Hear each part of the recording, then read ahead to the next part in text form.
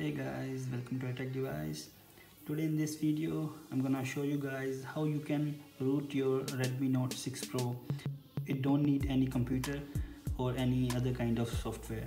You just need to download one file, and you can download that file from the description box below.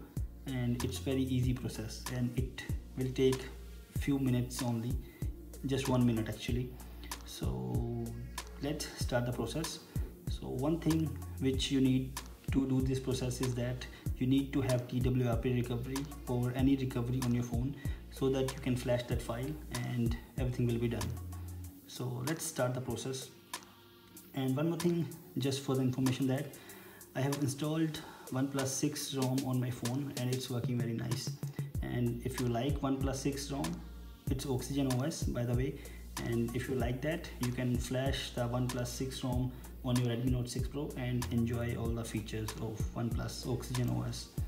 If you want to do that, click on the link below which I have put in the description box, and you will get to know how you can flash the OnePlus 6 ROM on your Redmi Note 6 Pro.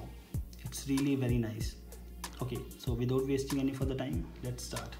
So what you have to do is just download the file which is there in the description box below. Put that file in the local folder of your Redmi Note 6 Pro and you're all set. Now to do the flashing, you just have to boot your phone to TWRP recovery mode. So I'll just boot my phone into TWRP recovery.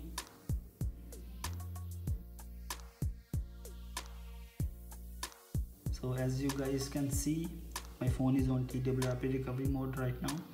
So all you have to do is just click on install and navigate to the folder in which you have file placed, and I have already opened that file. If you can see, it's Magisk version 17.3 zip file.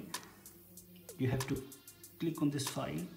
Once you select the file, you have to swipe to flash, and it will take a couple of seconds, maybe around 10 to 15 seconds, and file will be flashed successfully.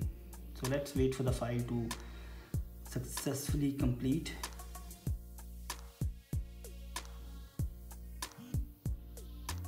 There you go. So our file has been flashed successfully. As you can see on screen, it says successful. Now everything is done. All you have to do is now reboot system and click do not install. Now your phone will reboot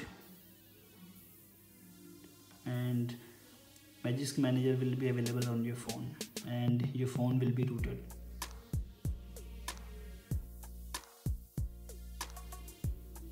Alright, let's get into it. Yeah, so our phone has been booted. Now let's find the Magisk Manager. Yep, there you go. So if you guys can see, the Magisk Manager is available on our phone now. Let's click and see. Yep. So because I have installed a previous version of Magisk Manager, it is asking me to install the latest version, which for now I will click no thanks. And as you can see on screen, currently installed version is 17.3 and currently latest version is available is 18.01. So you can go for any version, and that's it. Now your phone is rooted and you can do other stuff also using this root access. So that's it. Now your phone is rooted and you can do other things with your phone using this root access.